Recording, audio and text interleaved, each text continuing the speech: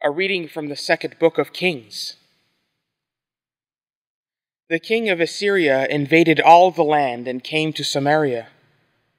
For 3 years he besieged it. In the 9th year of Hoshea, the king of Assyria captured Samaria. He carried the Israelites away to Assyria. He placed them in Halah on the Habor, the river of Gozan, and in the cities of the Medes. This occurred because the people of Israel had sinned against the Lord their God, who had brought them up out of the land of Egypt, from under the hand of Pharaoh, king of Egypt. They had worshipped other gods and walked in the customs of the nations, whom the Lord drove out before the people of Israel.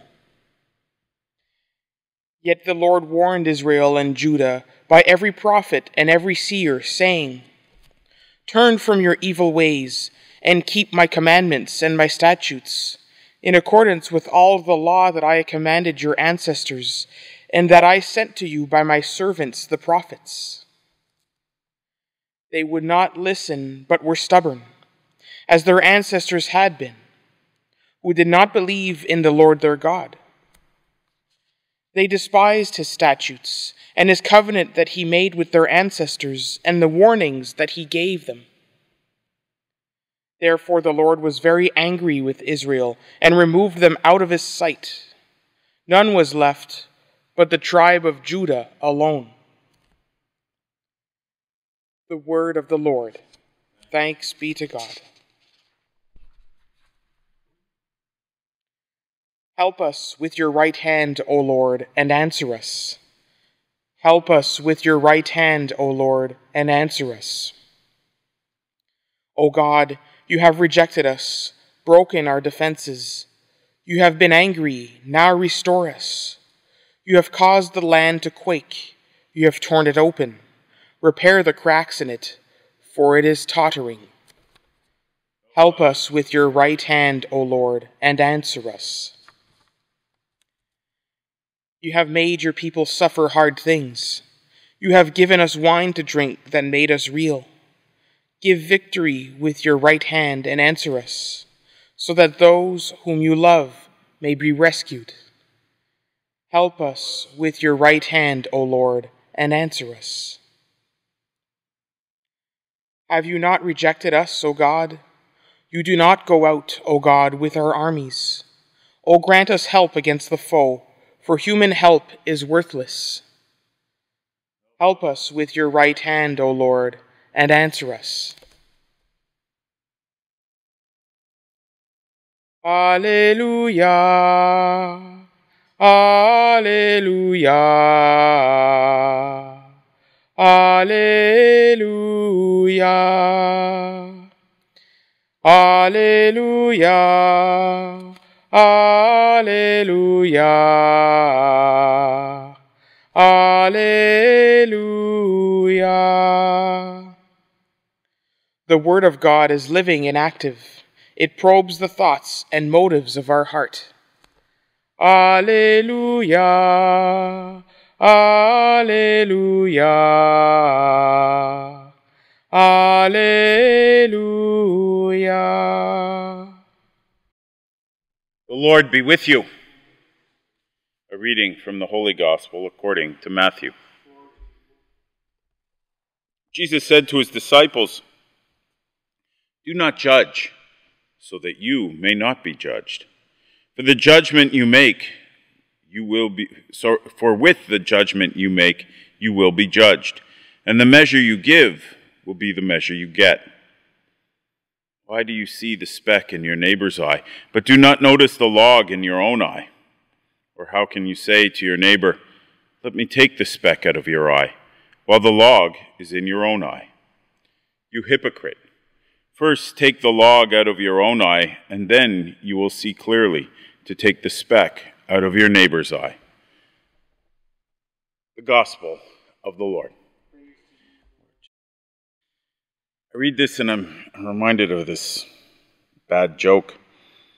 Bad enough joke to put on the virtual cafe probably, but anyway, it's these two guys are drinking in the bar, and they've been they've been there for a few hours, and finally Joe says to his buddy,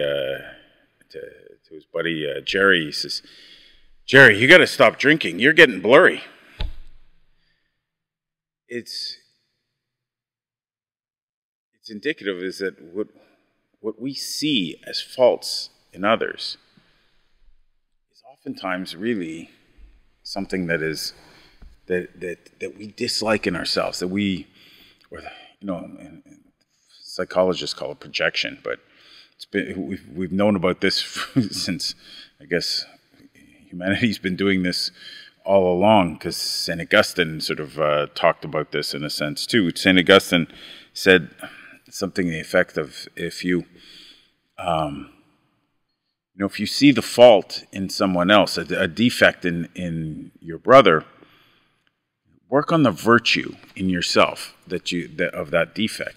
So if you see somebody who's who gossips a lot, well, work on prudence and temperance in your life, because that's sort of in a sense, the remedy to gossip is that the virtues of prudence and temperance, maybe. And so, or whatever it may be, work on the virtue. St. Augustine says, if you do that, you're no longer going to see it in your neighbor, in your brother. If you see gossiping in someone and you find them, there's such a gossip, they talk all the time out of turn, and about, and you work on the virtues of prudence with your tongue and things like this, and not saying those things, you're not going to see it in others as well, because you're not going to be projecting it, because what you see in others is often what is an actual defect in you. This is, in a sense, what Jesus is saying, is take the log out of your own eye before you can take the speck out of your neighbor's eye. That's something that's been around for way before Jesus' time. It's part of human nature to judge others, and it's part of human nature to try and judge others for the faults that we see in ourselves. And it's a way of, masking it in ourselves, or whatever it is, hiding it, not wanting other people to see it in us. So we accuse others of it. But this is what God is asking us to do. He's asking us to change our hearts. Stop worrying about everybody else. Stop worrying about the world around us. Change our hearts. This has been, G.K. Chesterton wrote an essay, or his answer to an essay writing contest about what is wrong with the world was 2 words: I am. I'm what's wrong with the world. If I can change, then I can affect change in the world. This time when we see everything, where we can have a tendency to look on all the things wrong in our world, all the things that are going, to hell in a handbasket, or however you want to term it, we first have to change our hearts. We're never going to change others. We're never going to change the world unless we first change our heart. Unless we first turn back to Jesus, turn ever more to Jesus, who is the way, the truth, and the life.